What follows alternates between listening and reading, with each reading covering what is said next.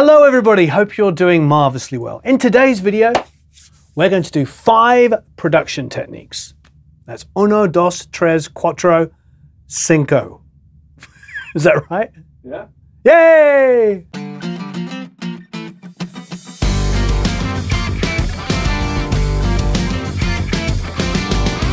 Okay, as ever, please subscribe, hit the subscribe button. And of course, you can go to producelikeapro.com and sign up for the email list and get a whole bunch of free goodies. And you can also try out a free trial of the Academy. Okay, so what we were doing, we had this song open because we have been trying out a new little toy down here, which you will see in a few days. Anyway, we had the song open. And I realized that there's some fun production stuff that I did in this which I'd like to explain. Some of it's really obvious and some of it might be really new to you. So either way, it just felt like a great thing for us to talk about. So here it is, here's the lead vocal. If I don't hit the spot, give you chills, make you hot, I'm never gonna be in your back pocket. It's got a lot of compression on it. It's really aggressive sounding. It's got some distortion on it. If you want to check out my vocal mixing techniques video, that'll be flying around here. That will give you an idea of a lot of the other stuff that's going on. But one of the things that I throw in there is a distorted tape delay. Now, I can actually do it with an Echoplex over there, or you can just do it with a plugin. Here it is on its own. If I don't hit the spot, give you chills, make you hot, I'm never gonna be in your back pocket. Get out of here, turn around. It's rough, it's ready. I've even EQ'd out the low end on it here. You see here. It's just a simple trick to just give your vocal energy. So I put it with the lead vocal, you got this. If I don't hit the spot, give you chills, make you hot, I'm never gonna be in your back pocket. I'm cranking it there. If I don't hit the spot, give you chills, make you hot. So that is a tape delay, but we can do that quite simply. Create a new auxiliary track, a mono auxiliary track. So what I'm going to do is I'm going to grab a tape delay and I'm going to go for real tape delay. This comes with Pro Tools. So whatever your DAW is, just go for a tape delay. There's many different ways of doing it, but I'm going to drive it. So we're on pre-fade. So first I'm going to distort it a bit. If I don't hit the spot, give you chills, make you hot, I'm never gonna be in your back pocket. Get out of here, turn around, spit your game at the ground. Now it's got a treble and bass control, so I'm actually going to turn both of those down, see if that helps. If I don't hit the spot, give you chills, make you hot, I'm never gonna be in. Mix 100%. If I don't hit the spot, give you chills, make you hot, I'm never gonna be in your back pocket. Get out of here, turn around, spit your game at the ground. I'm going to degrade it. I'm going to go to the slowest tape speed, so it's a little less hi-fi. If I don't hit the spot, give you chills, make you hot, I'm never.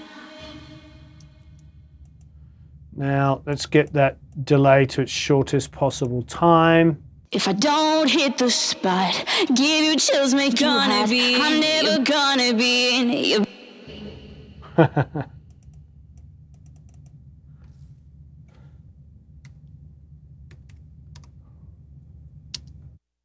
I don't hit the spot, give you chills, make you hot, I'm never gonna be in your back pocket.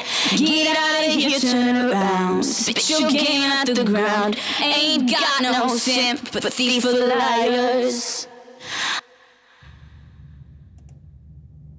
I see, it's got a BPM sync here.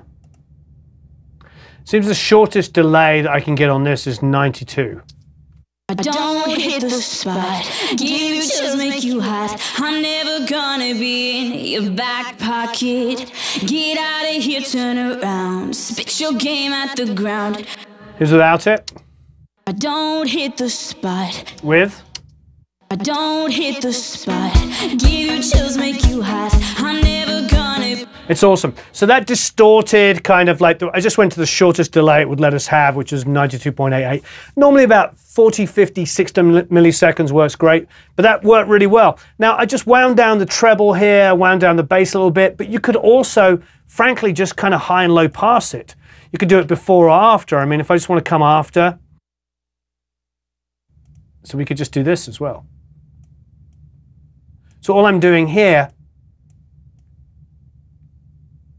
is just wiping the top and the bottom off.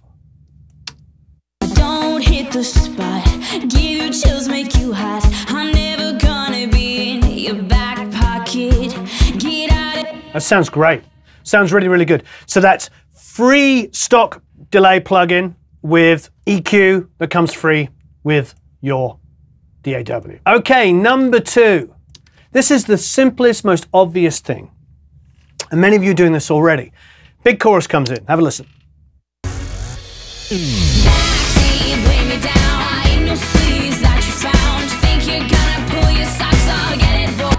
Also, a double vocal comes in. I know this sounds really, really obvious, but listen to just how much it helps it. Here is just a single vocal, and then there's a pair. And I've also sung alternate lines, so there's overlap as well. It's another tip. Overlap. You can see here these two vocals. It doesn't bother me that it overlaps. Listen.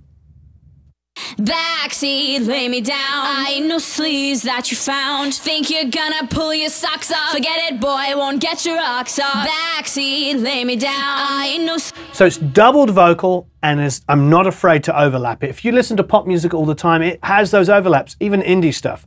Have a listen. Backseat, lay me down. I ain't no sleeves that you found. Think you're gonna pull your socks off. Forget it, boy, won't get your... So it just keeps it punchy. It just like, it goes straight into it. There's no like, backseat, let me down. Ain't no see what you found. If you're gonna, it's just full throttle. I mean, that's really kind of keeps the energy up. So doubling of vocals and also separation of lines and not being afraid to overlap is two really, really big things. And then of course, you know, I put some harmonies down there as well. Backseat, lay me down. Ain't no sleeves that you found. Think you're gonna pull your socks off. Forget it, boy, won't get your rocks off. Backseat, lay me down. Ain't no sleeves that you found. Think you're gonna pull your socks off. You know, when I wrote this song with Lily, she was probably like 18 years old. So that's why it's so PC and not, you know, probably to lots of people doesn't sound particularly, you know, edgy, but you know, she was only 18. All right, so there's a couple of little tricks there. Obvious ones, but don't be afraid to do that. Don't be afraid to have that vocal just pushing up against itself. So if you have to separate the lines out, it doesn't matter. Now, if it's an acoustic guitar vocal, it's going to sound pretty silly if it goes to two different vocals that overlap. But in a pop song, the way it just overlaps like that, huge. Really, really helps. All right, this one's a pretty obvious one. Maybe to some of you, maybe not to some others. There's a hook on the post-chorus. Have a listen. You're gonna pull your socks off. Forget it, boy, won't get your rocks off.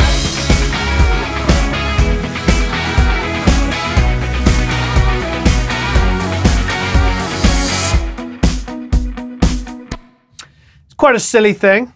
It's just da da da da da, and it's sung and is layered. Have a listen.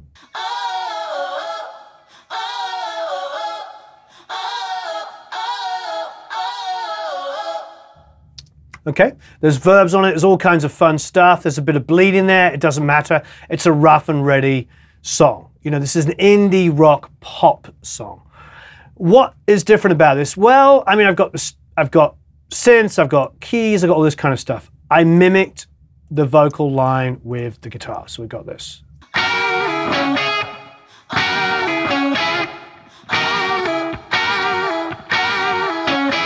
Seems like a straightforward thing to do, but you know, it's production-wise, it's these kind of little things that I love that create sort of energy and create excitement.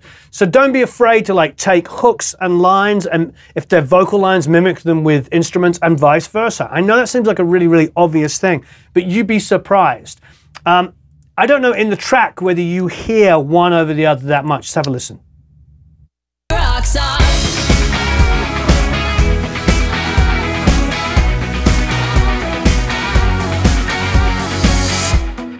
To me, it's both. I hear both the hooky guitar part with the vocal. To me, they're both working at the same time, and they create one sound. So instruments and vocals, blending them together is a really, really cool thing to do.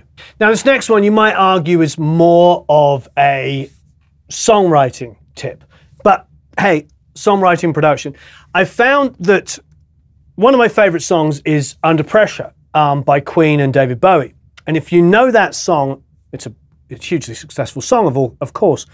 The story goes is they wrote the verses in isolation. Bowie went off and wrote his verse, and Freddie went off and wrote his verse. And when they came together, that's the reason why the first verse and the second verses are so different. I was also thinking of the Dixie Chicks song, was it Not Ready to Make Nice? How when it goes to the second verse, it goes to that massive string section, which really takes you out of the zone and creates something special. All of these things, when you're working in pop, we have this tendency to write a verse melody, a chorus melody, repeat that second verse melody. If there's a pre-chorus, there probably is, you repeat that pre-chorus. And after a while, it gets samey. Now, it might be hooky immediately because you love how repetitive it is, but let's face it, we get bored of the song pretty quickly. So what I did in this instance was this. Hey, use a faker, ain't no money maker, get your low rent, cheap ass out of my face. Poetry king, smooth machine, talking out the side of your mouth. Ain't no thing to treat me like a queen, or nothing's going down. So that now goes to the same pre-chorus that we had before, but that's a completely different feel. And it just, you know, you want to talk about production. To me, when I was writing this song with Lily, I was like playing the instruments, coming up with the parts, like finishing the lyrics. She was going in there and singing it. And you can see there is another verse idea in there. And let's have a play. Let's play it back for a second. Never one thing at a time, there's always something left behind. So it's basically the same melodic idea as the first verse. But then we tried this instead. Poetry king, smooth machine, talking out the side of your mouth. Ain't no thing to treat me like a queen, or nothing's going down. To me, it's like takes you out of the zone. It's not really a rap. It's just like a kind of fast line thing. But it's that kind of stuff. To me, that is production. You know, production can be songwriting, and songwriting is production. Taking you out of the zone, looking for things to get rid of the cookie cutter kind of way of writing songs. If everything's 6-4-1-5, if everything is structured so it's the same verse length, the same pre-chorus, the same chorus, etc., it's going to be maybe immediately exciting because it's easy to pick up the hook, but after 2 or 3 listens, you're going to get bored. This one's really straightforward. Build your song. As we just touched on about the second verse, build your song so there's additional elements coming in that make things more exciting. Now, if you can see here, there's a lot of synths that I did, a lot of keys and stuff that get bigger and bigger as the song goes along. So by the time you get to the last chorus, there's a ton of additional stuff in there.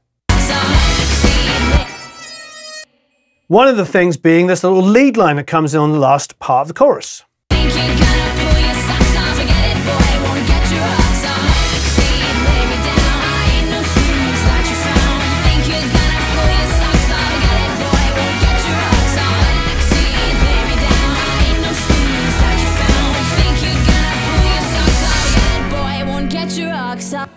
So what I've got is I've got a chorus there where the hook, the whoa, goes over the outro of the second half of the chorus. An additional line comes in, but the chorus keeps repeating itself.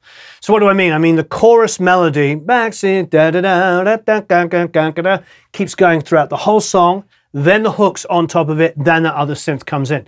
Now this might again seem really, really obvious, but so much pop music is so cookie cutter these days that these kind of subtle differences really can make a huge, huge difference. So let your song grow exponentially. To me, the first chorus comes in hell for leather, comes in great.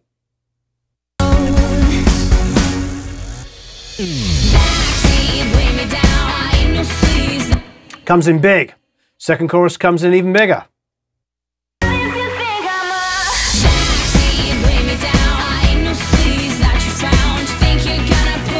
But the last chorus has even more on it.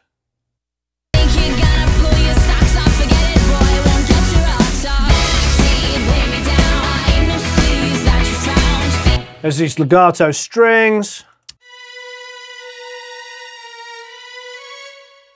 These.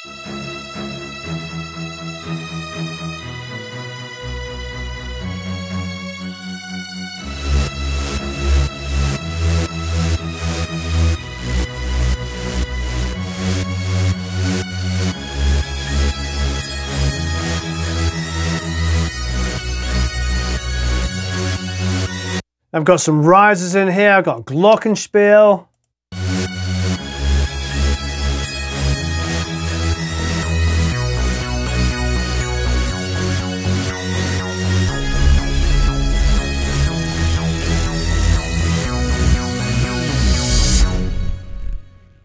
So, I know this sounds like obvious stuff, but it's really important to sit there and think about how can you make your production more and more interesting.